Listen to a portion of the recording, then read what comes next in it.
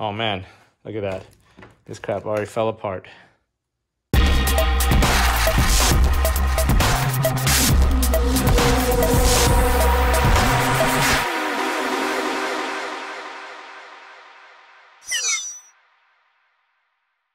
Hey guys, welcome back to the channel. So recently, a lot of my projects I've been working on, I've been needing to sandblast or clean off the parts and the rust and everything that I've been dealing with. So I decided to run down to Harbor Freight and pick up this Central Pneumatic sandblasting cabinet. It's a smaller one. I think it was only like $105 after coupon. Anytime you buy anything from Harbor Freight, you should know to use that 20% off coupon, especially if it's a big ticket item. The only thing that usually that coupon doesn't apply to is the jacks and the central machinery, not Central Pneumatic stuff. Anyway, I gotta unbox it today, assemble it. I'm gonna seal up all the seams and cracks that on the inside of the cabinet, and just in case it leaks or media gets out through there, because that's one of the biggest complaints about these Harbor Freight cabinets, that they leak media through the corner. So we'll go ahead and seal those up today.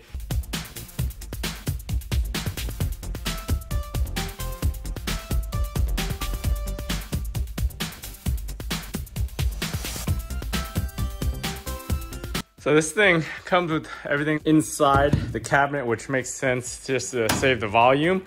So it's got one latch, and inside what we have is, it comes with some of these protective plastic sheets, which you'll find one already installed on here that's taped to it. It doesn't really go all the way to the edge. It's kind of poorly installed anyways. They actually sell this plastic on Amazon. You can pick up some that might fit a little bit better. But the reason why they have this is because when you're blasting, you're gonna end up basically etching your glass, and you wanna save this glass because you gotta look through this as a window. So you wanna be able to put these protective film on here, and then once it gets too etched up and you can't see anything, you just peel it off and put on a new one. But yeah, inside you've got your gun. So a lot of people complain about these edges, which looks like it comes with a little silicone sealant already in there, but I'm gonna inspect the inside and see if I need to install additional silicone sealant. Oh man, look at that. This crap already fell apart. What a piece of crap. Anyway, it doesn't look like anything that I can't just fix. Yeah, this latch is a piece of crap. I think I might have read some reviews regarding this stupid latch, but yeah, the moment I got the top one in, the bottom one fell out. So after some fumbling around with this, I finally got it to stay in there and latch and unlatch correctly. All I did was take this big old channel locks, squeeze this thing together. Once I got it all back in the hole, then I bent these things a little bit right there so that it kind of gives it a little bit of friction. You just gotta keep an eye on it. So to keep those little springs in, I decided just to grab that little cable, and I just twisted it on like a safety cable right here and down there, so that way it doesn't pop out over time. At least, even if it did pop out of these holes, at least it won't go flying somewhere. The tray inside that you could do work on, you could remove that out of there to clean the inside. As far as the outside unit, you can see the construction on it. The edges here look kind of suspect right here, especially with this gap. So it's a wraparound.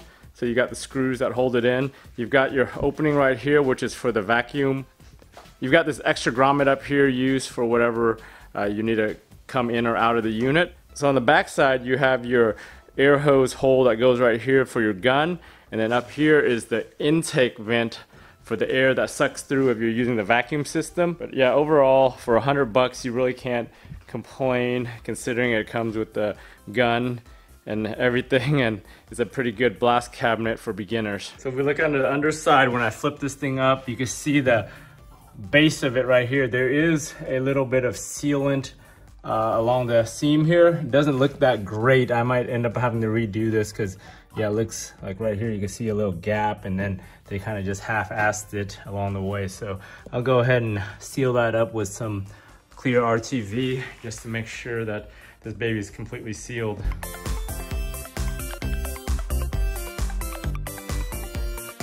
So I sealed up all the existing seams right here, which was already sealed up before lightly. You know, you can see right there, they barely did that. And I went ahead and did the all around the corners, because this is like a double walled type of construction. So who knows how good those welds that they put in there are. that, or the glue or whatever they did before to adhere it together. So I just went ahead and just sealed that all around just in case it leaks. So I'm gonna go inside now and do the rest of it inside.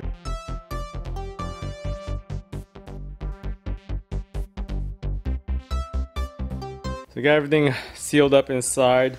Along all those seams, I put that clear RTV up there, and then some of those corners over here, I ended up hitting that, and then the sides right here, I ended up finishing those up. So pretty much everything's sealed inside pretty good. Hopefully there's no leaks or anything, any media or anything through those cracks over the time.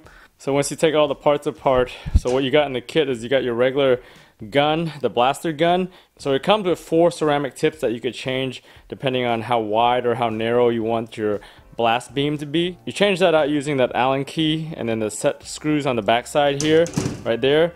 And then right here you've got the siphon tube. So the metal part of the siphon tube actually goes all the way down to the base down there through this hole on the side of the grate right here. So once you put the siphon hose to the bottom, to suck up the media, you plug this up into there, and then the gun, you have to add air to it. So if you look in here, I ran my little air hose. So I've got this little piece of air hose. And then on the back side, I actually still have my filter. And it's probably a good idea to keep a air oil separator filter back here or on your line, just to keep the moisture out of the cabinet from messing up your media.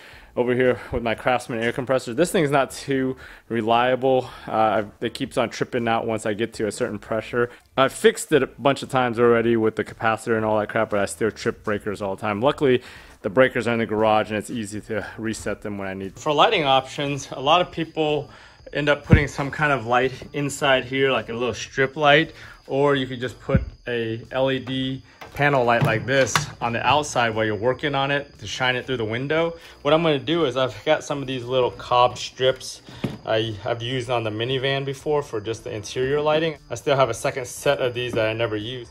They already have double-sided tape on them, so I'm going to just go ahead and stick them. I think I'm going to stick one right down here, and then I'm going to do another one up top there right in the center. And then I think that little grommet up there is really for the light option, or if you wanted to add a light so you could put your power through there. So I'm just going to run the wire through that hole. And for the power supply for these LEDs, I'm just using this little power bump or power plug or whatever. For hard drives, if you watch a lot of my hard drive videos, I shuck a lot of hard drives, so I end up having a lot of these external power supplies. They're 12 volts, and this particular one is, I think, 750 milliamps. I might go grab one of the 1.5 milliamps in case there's not enough juice to power these LEDs.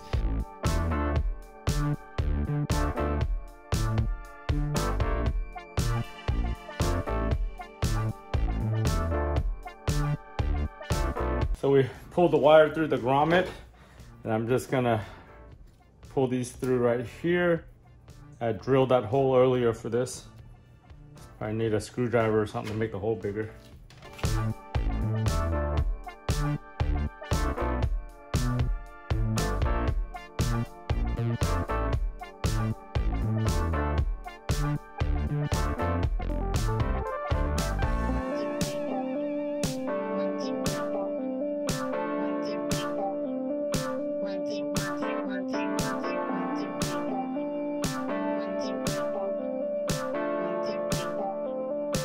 So depending on what type of block you end up using, I had tested this thing. So it looks like the stripe on this particular one, the one that has a white stripe on it, is a positive after testing it with a continuity meter. And then I made sure that I used the male and a female side on this side that's opposite over here on this end. So that way we don't mix it up or screw it up or accidentally cross the wires when we plug it up. So we'll go ahead and plug it in now. Plug this side to an outlet and we'll see if it comes on. Oh yeah. We'll go look inside now. So there it is. We have inside cabinet lighting now. 2 little LED strips. We go turn off the overhead lights and we'll see how bright this is inside.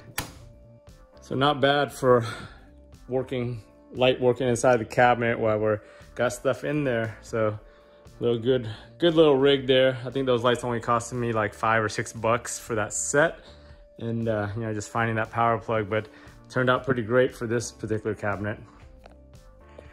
So the next mod we're gonna add this dust collection filter thing. This one fits perfectly into the hole right there. Just goes right in, and I'm gonna do it with this little collection can right here that I'm gonna use. A lot of people use like a 5-gallon bucket. This thing is basically a Chinese copy of the Dust Buddy, which is like a $60 or $70 part for basically the same thing. It's like a little tube thing that collects all the dust and everything into a trash can so you don't clog up your vacuum. So it's a pretty simple device. It just, air goes into here, it spins, all the dust and everything and materials just drops down while the air sucks through here. It's got a little lip inside that prevents any of the heavy stuff to go up into the vacuum. So it kind of saves your vacuum and it doesn't recirculate any of the dust inside out into the air. So I got this thing for like $27 on Amazon, and it comes with these little tubes that help fit it. They're hard tubes, so just in case your vacuum doesn't fit right into there. I've already tested it on my vacuum, so it's like a 1/2 millimeter difference. So that 1/2 millimeter really matters. The one end goes perfectly into here, and then the other end goes into the vacuum tube perfectly fine. So I'm gonna end up using that on there, which is perfect because I think this hole and that other hole didn't fit the vacuum too well.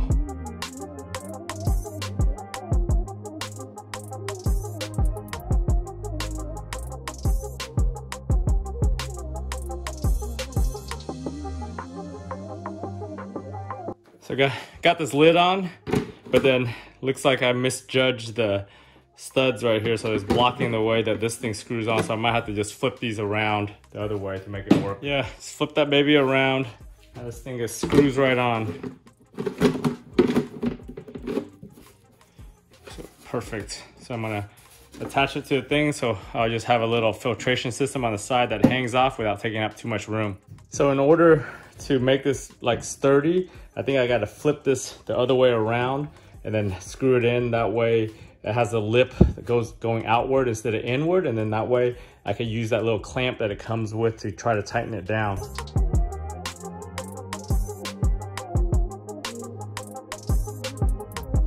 I thought it was gonna tighten down better, but looks like this thing's too stiff right here to actually, have that clamp do anything.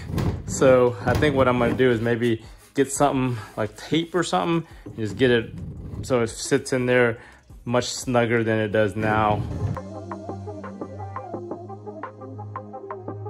Yeah, that fabric tape worked pretty good. Went in there nice and tight. I put 2 wraps around it and it's held pretty good. Look at that, won't move anywhere. So that's perfect for what I needed to do right there. Just kind of sit there, and then if whenever I'm not using it, I could just take this out and put it on the inside out of the way, which is nice instead of using that 5-gallon bucket. The only thing with this setup is I'm gonna have to dump this more often, but I'm gonna just do little projects here and there anyway. It's not like I'm running this thing all day and filling it up really quickly. So this is perfect for the dust collection I need. So I was explaining earlier how this thing fits right into there, so you could fit it with the hose. But the problem is it only fits with this guy, which is, I don't need it this high, but it slides in perfectly and it sits somewhat snug in there, but not 100% snug. It's good enough to, once the vacuum hits, that it would hold, but just way too high up here for the thing. And then if you try to plug the hose up into there, this hose is not the same inner diameter as that, so you end up getting it loose. So the best way to do this is if we had like one of those little intake collars that fit right over here and then fits there, and then creates a little silicone seal right here with the intake collar. You don't even have to clamp it, you just need it to hold the 2 joints together, but I don't have one of those right now. So finally ready to test this baby out. So I've got the Central Pneumatic 80 grit glass bead from Harbor Freight. So this stuff was like 35 bucks for a 25-pound bag. I didn't know when I was buying this that I could have just bought the Armex, which is soda lime, which is also, I think, is a type of glass bead. but there's like a 50-pound bag of it that they sell at Harbor Freight for 50 bucks. And then you have the 20% off coupon, so it ends up being 40 bucks. I use a 20% off coupon on this one because it's central pneumatic. I forgot that when I bought my other stuff, that blue media for my tumbler, that was central machinery, so that coupon didn't apply to that. So today I'm gonna go ahead and try to blast some of these brake parts that I had laying around. So this one I had previously taken like most of the coating off, but there's still some little coating on here that I want to take off. These were some old brackets that I cleaned up using my vinegar trick that stripped everything down, but it still got some paint on it. And this is one that I haven't touched or anything. I just want to see what it can do to this guy. And then these pins were for one of the brake calipers I was using, and it's starting to corrode a little bit after I cleaned them with a vinegar and then tumbler. So you can see that little rust building up on this. So I'm gonna try to shoot all this stuff and see how well this thing works on that. And then you can see my vacuum setups. So I've got a 25-pound bag. I'm probably gonna put maybe enough to fill up the bottom right now just to see how this works, and I'll use it as I go. So stuff's like just sand, literally just sand.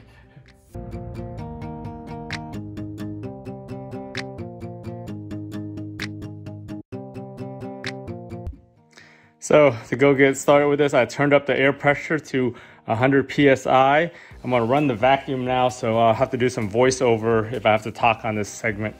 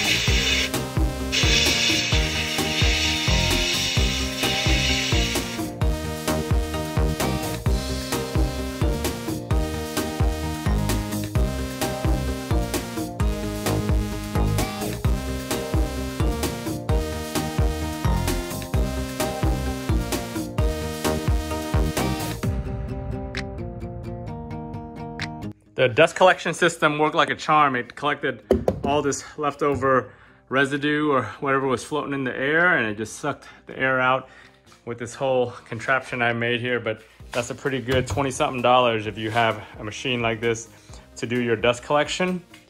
I'll take the parts out now and we'll take a closer look at how they did. So we got all these parts out, and yeah, this is the one I did, and you can see that it's etched pretty well, and it's kind of got two kinds of etches. The darker one is the where I had previously removed the paint in the tumbler, and then the lighter one is the new etching and the new paint removal from this sandblasting.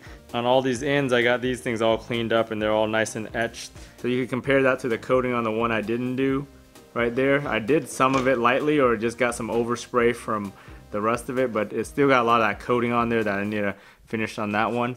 On these pens, the one that I cleaned up, you can see I cleaned up all the rust on them, so they got a nice little etch on them, like a rough etch. Over here was those brake brackets, so you can see that this one I did pretty much fully. I got all the stuff off of it, and it's got a nice etch to it. If the longer you do it in there, the better the etch and the more, you know, silver it gets. And then this one, you can see what it used to look like before. I did the back side of this one, or I got some overspray also on this one, but you can see that it's got an etch. And then this is that dirty one that was really dirty. So I kind of just have, I'm not going to reuse this piece again because I don't need it, but I just wanted to clean it up because I had not cleaned it with anything else before. But yeah, the sandblaster does pretty quick work on stuff like this. But overall, pretty nice tool to have, and everyone that messes with cars and stuff should have one of these blast cabinets in their garage. I mean, it's so convenient. All these years I've been sanding and busting my ass, and I could have just put it in this thing.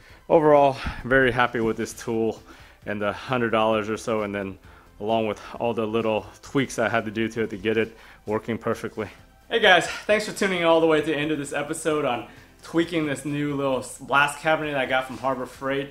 It is a great tool for $100 or $105 or whatever it is. It did go up in price. I was looking when I was doing my research last year, it was a $120 regular price. This year, after the pandemic and everything, it went up to $130, but even at $130, it's still a bargain. And then with these little add-ons like the dust collection and just getting the stuff inside and the lights, it's a great investment if you don't already have one of these. If you do a lot bigger stuff, they do make the $180 one that's much bigger than this, that's got the feet on it and all that. For my garage and my bench top working is the perfect size for me and for all the little projects I'm gonna do. I'm just excited to use it on the next few projects I have going on, where I need to clean up a bunch of old parts and clean everything up for powder coating and paint. So this is a great tool for that. So stay tuned for future episodes for those projects. Anyways, if you guys like this video or found it useful, give it a thumbs up. If you haven't subscribed to our channel already, go ahead and subscribe to the channel, and I'll talk to you guys next time.